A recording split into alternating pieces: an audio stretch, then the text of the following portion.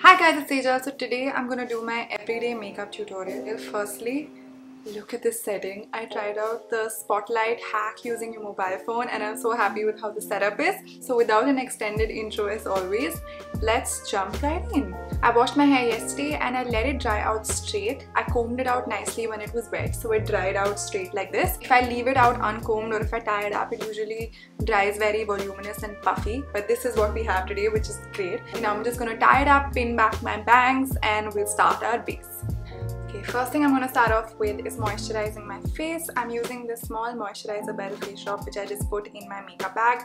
It's very light. I don't like heavy moisturizers on my face because I just don't feel comfortable that way. Next thing we're going to do is put on lip balm. This is by Burt's Bees and it has no color on it.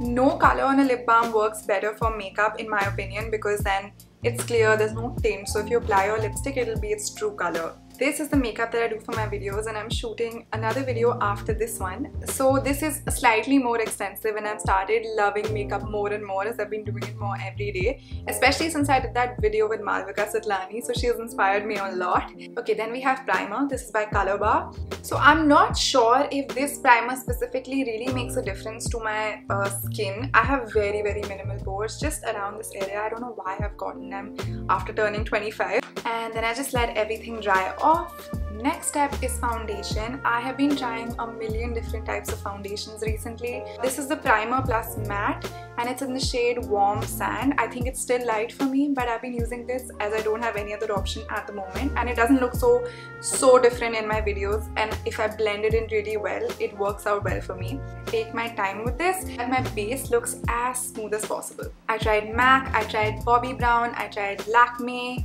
L'Oreal, and also I've been trying to understand what my freaking shade is because that's just so hard to figure out. Out of all of these that I've tried, I personally really love MAC. The guy at the counter, he gave me the wrong shade, so it's really dark for me and I've left it back in Mumbai. Another thing with my skin tone and a lot of other girls who are Indian is that we have different colors of skin in different parts of our face. So my skin is darker on my nose, around my lips, on my forehead. So whatever matches my skin tone over here obviously is so light for me on my nose. I would like to mix two colors of foundation, a darker one for here and then blend it out. But since I only have this one, I find that really blending it in works out once, you know, all my makeup is set. Also, I have no idea why the fuck I'm whispering in this video. I think because it's just so dark and quiet and I never do my videos like this. I just feel the need to be slightly more dramatic. Also, of course, drag the foundation down your neck. Yes, we never do this. For that, now moving on to concealer. I would never apply concealer, but these days, like I said, I'm just getting into more flawless looking makeup. So I'm gonna use this LA Girl concealer. This is in the shade Pure Beige. It really works well for my skin tone. So I'm gonna apply this under my eyes and a little bit on my nose, like pigmentation over here, some beauty spots that I have on my face. I just like to take this stiff bling brush and just run it all over my face, you know, to just blend out anything that I missed out. Okay, next step, which is my favorite step to do these days, is contouring. The product that I'm going to use is Hoola by Benefit.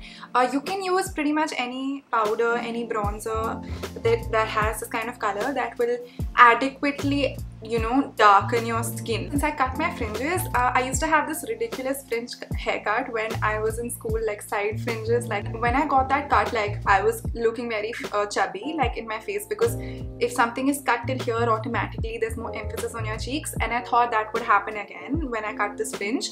But I cut it in a way that my fringe is slightly like contouring my face from the side. Very patla fringe, so there's not too much attention drawn to my cheeks. I contour really high. Instead of contouring here in the lower part of my face, I start contouring really high and really sharp. My nose is slightly more rounded only on the tip, so I just do a little contour line on the tip. Sometimes I have made my nose teda with this.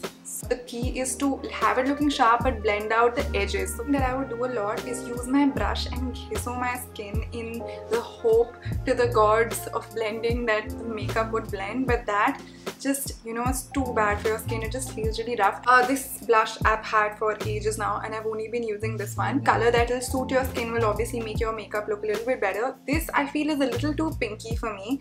So I mix a little bit of my orange eyeshadow in this just to make the color slightly less pinky, very little.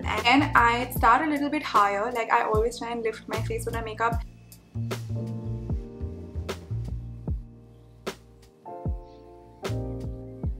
Next I use brow gel, this is by Benefit, called Gimme Brow, to brush my eyebrows upwards. So again, it's lifted.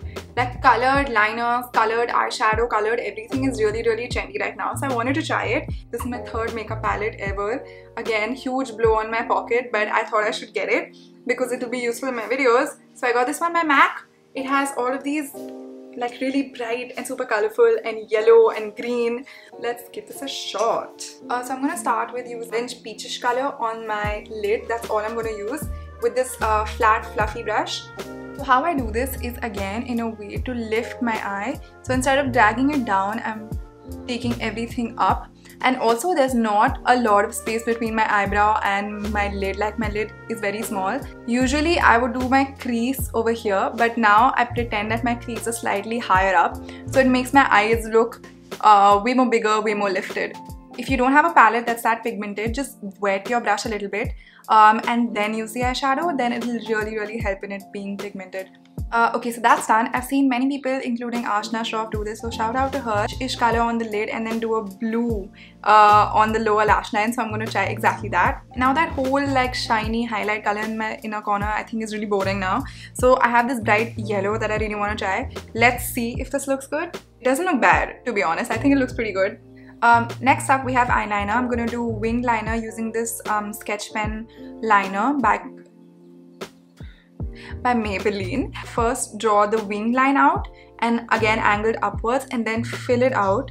And I make a thick wing on the outside. I want my eyes to be sort of more wider and I do it only halfway. If I make it all the way in, I feel like my eyes sort of close in. And that kajal, I would never apply kajal on my waterline and also sometimes upar because I felt that it's so irritating. I just saw how much it makes my eyes look nicer, my overall makeup look very nice. I have Indian features, so we're almost there. I ordered fake lashes, guys. What is happening to me? I haven't touched them since because I just feel like they're very scary. Since we're going all the way, might as well.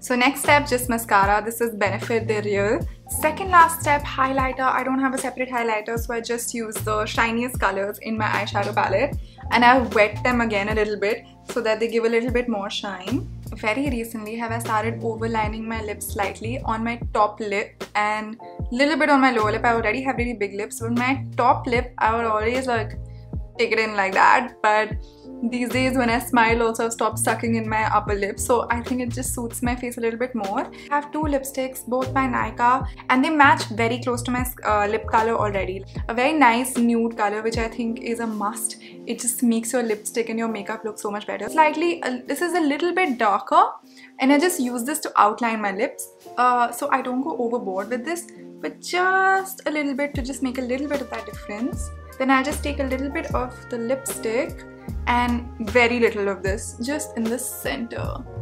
Alright, so makeup is done. See the lipstick, I put such little of it, but it just makes my lips look really full and really nice. Alright guys, thank you so much for watching. That was it. I hope you guys enjoyed the video, my experimental makeup skills and this entire setup. If you did, please subscribe and like and comment and share and bell button, and I'll see you soon. Bye.